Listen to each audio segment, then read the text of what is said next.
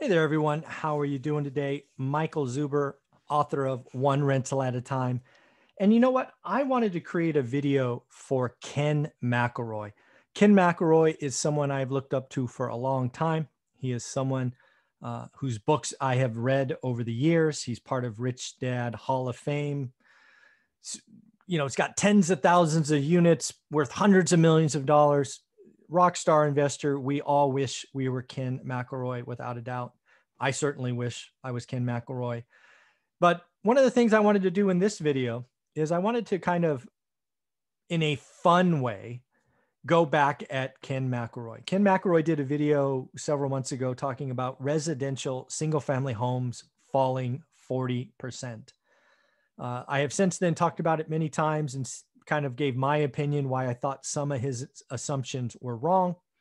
He was certainly wrong about his call for a fall in 2021. It's not mathematically impossible. But what I want to do here, because what Ken did in his wonderful video was talk about single family, something I care about, something that I think is a wonderful investment for most individuals today, especially get your first or your second rental. I want to show you why multifamily, the stuff that Ken McElroy invests in, could fall 40%. Now, just like residential, not all multifamily is the same. There are regional and city differences. But again, what you are going to see in this conversation is just how easy it would be for multifamily, the stuff that Ken McElroy invests in, to fall 40%. And the reason that is important is a couple of things that most people don't know, but Ken absolutely does. First and foremost, the debt structure of residential and commercial is very different. Once you sign on the mortgage of a 30-year residential property, it does not matter what happens to the value of the house. You buy a $200K house, get a 100% mortgage, 30-year fixed, it could fall by 50%. The lender cannot call the loan. Commercial, you go get an asset for $100 million and it falls to $50 million. That lender will call the loan. The structure of commercial financing is very restrictive. There are lots of reasons where you could be in technical default or full-on default. There can be capital calls or equity raises, and it gets very, very messy in commercial financing if properties fall in value, which I think is very, very likely in many, many markets, which we will go through in a second. The other thing to realize is we have interest rate risk at different levels. Single family homes, residential, fourplexes and below, once you sign on that 30-year mortgage, your rate is fixed for, you got it, 30 years. Commercial, while there are some exceptions, and Ken McElroy is without question big enough to get Fannie and Freddie loans at 30-year fixed, let's just realize that mere mortals like you and I can't. We are going to get 3-year, 5-year, 7, maybe 10-year fixed loans that then recast or you have to refi. And it's that refi, it's that reevaluation that can be a bugaboo, because interest rates will be higher in 2, 3, 4, 5 years than they are today. And with interest rates being higher, cap rates have to be higher. So there are lots and lots of issues today in commercial and multifamily.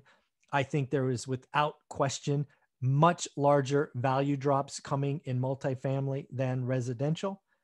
And I thought we should look at them together. And again, this video is for Ken. I don't think there will be anything surprising in this video. He clearly knows the math. He clearly knows it better than me. But again, as Ken talked about residential, I am going to talk about multifamily. And to do this, we're going to have to bring up Excel, because commercial is just math. It is just math. So let me bring this up for you here, and we will set our baseline. So what we are going to look at here today is just an example. Feel free to put in your numbers how you would like. In essence, you can evaluate a commercial property very quickly. This is not a sophisticated evaluation. I'm sure Ken and his peers go into much, much, much more detail, but this is just a very quick thumbnail to show how assumptions and small tweaks in operation can crush value. And this is important because when you go back to evaluate a multifamily that drops 40%, you are either going to have to raise equity. Maybe you have to put in cash, maybe you have to do a capital call, or you'll have a forced sell, and that will not be good. So here's the base setup. We have a 200 unit Class A building. We're going to assume rents are $1,750 just to make it easy. Just to do the math for you, that's $4.2 million in gross rents. We are going to assume today that vacancy is 5%, 210 grand. That means net rent collections of $3.99 million. Again, in our base case, we're going to assume operational expenses are 40%. That's maintenance, property management, insurance, taxes, things of that nature. So just shy of $1.6 million. That gives you the fancy term called NOI, or net operating income. You then take that net operating income and you have it divided by your cap rate. And cap rates today are slammed. They are low, low, low. So that puts the value of this building at $47.88 million.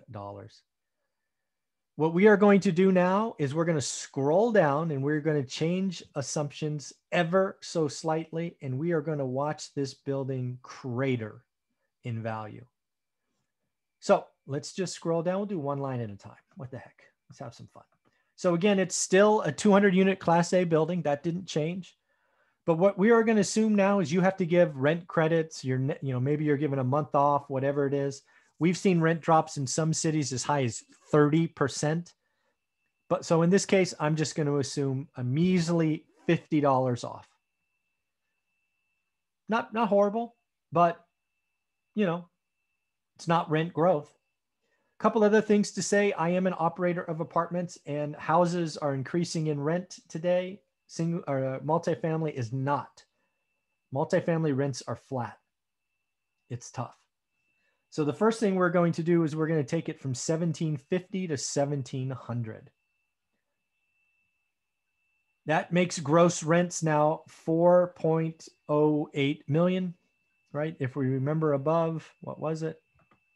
It was $4.2 million. Oh, look at that. I already scrolled down. Let's pretend like you didn't see that. There we go. So the next thing is we're going to increase vacancies. Before, vacancies were 5%. We're going to now bring vacancies to 9%. Again, it's not unheard of.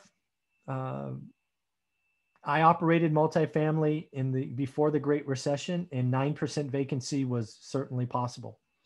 We were given half off rent, half off deposit, first month free. People were just buying houses left and right. We couldn't keep them full. So 9% vacancy is not unheard of. That now brings net rent to only $3.712 million. Again, what did we do? We lowered rent $50 and we increased vacancies from 5 to 9%. Here's the deal. We also took operational expenses up to 50%. When you have a lot more vacancies, you have a lot more expenses. Unit turns suck. Every year I have had heavy unit turns. I lost money. So we are going to bring operational expenses up to 50%. That brings the expenses up to $1.856 million. Your NOI is now $1.856 million. What was it before? It was so it's down 500 grand. Lower rent, higher vacancies, higher expenses. All very, very, very, very likely. Now what happens? Here's the big one. Cap rate goes from 5 to 7%. To be clear, a jump in cap rate of 2% is kind of gnarly, kind of crazy, but not impossible. If interest rates go up, cap rates have to go up. Again, 5 to 7% is abnormally big jump, but I wanted to show you how easy it is for an apartment building worth $47 million to fall by 40%. There you go. You take the NOI of 1.856 divided by 7%, and you get a value of $28.5 million, or a 40% drop in value. So again, for Ken McElroy, what would need to happen to have multifamily fall in value? Rent drops. Rent, right? You're giving rent credits, you're signing multiple leases, all of these things. Having a lower rental amount, base rent, is very possible. Absolutely. Higher vacancies. Absolutely. Bad debt, evictions, absolutely possible in what we have going on right now. Operational expenses going from 40 to 50%. Absolutely possible. We are going from the best of times to the worst of times in multifamily. And then the cap rate going from 5 to 7%. That is absolutely abnormal. Although I'm here to tell you, we have been in a crazy low interest rate world, which meant cap rates were artificially low. That is now reversing. And we could absolutely see some markets go from 5 to 7%. Folks, multifamily could fall 40% in value very, very, very quickly. Again, when you go back and you think about Ken McElroy's talk about residential falling 40%, he talked about all these eviction moratoriums and forbearances. And hopefully you've heard me talk about that's going to be, Ken is calling for a tsunami, and it's going to be a very small ripple. It's not going to happen. Banks are not. They're going to be penalized if they don't take care of preventable foreclosures and the like. So in the end, I created this video for fun. Wanted to kind of go back at Ken. I admire Ken. I think Ken McElroy is a genius. But again, if you're going to come at single family, let's not forget that multifamily, with very, very small changes, could dramatically fall in value. Rents could fall. San Francisco, New York, down 30%. Vacancies up pretty much across the board, right? People are moving to houses across the board. I have them, I know. Operational expenses up. Man, when you have more vacancies and turns, expenses go up. I'm sorry. Not to mention more cleaning that you have to do in this COVID environment. And then the cap rate. Boy, oh boy, if cap rate turns against a multifamily investor, whoo, ouch. So hopefully you could see how easy it is for a multifamily property to fall 40%. Ken, if you ever watched this, thank you for everything you do. Your books decades ago helped me get started. I appreciate everything you've done. Keep up the great work. You're an inspiration. Have gotten millions of people started on their real estate journey. I am one of them. Thank you very, very much.